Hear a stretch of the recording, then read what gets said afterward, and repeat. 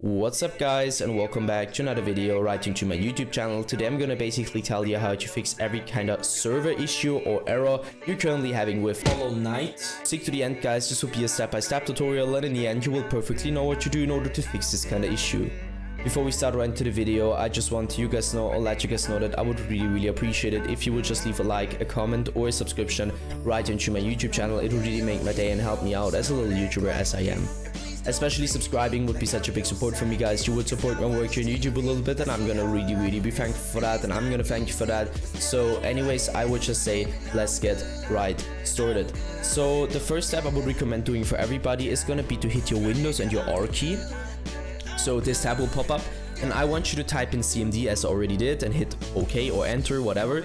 And now you're gonna type in what I'm gonna type in. So ipconfig /flush DNS and hit enter.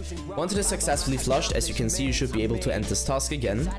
Navigate to the bottom left corner of your screen, click into the Windows symbol, click into settings, navigate right into network and internet, and go down to network troubleshooter. You're gonna use your Windows in order to find any kind of issue you could currently have. Afterwards, I want you to click into Network and Sharing Center. Now, I want you to navigate to the top right corner. On the blueprinted text where it either says Internet or Ethernet, it just depends on which one you're currently using, but it doesn't really matter. Just click on the blueprinted text. The Ethernet or Internet status will pop up. I want you to click into Properties. You can only do that by being an administrator. Hit Internet Protocol version 4. Enable use the following DNS server addresses, and now you need to Google them. So first of all, you just go to Google and Google your DNS server address for Google, so you prefer an alternate DNS server address, and just type it in, or 4 times 8 at the top, so 8888, and 2 times 4 and 2 times 8 at the bottom, so 4488, and hit OK and apply.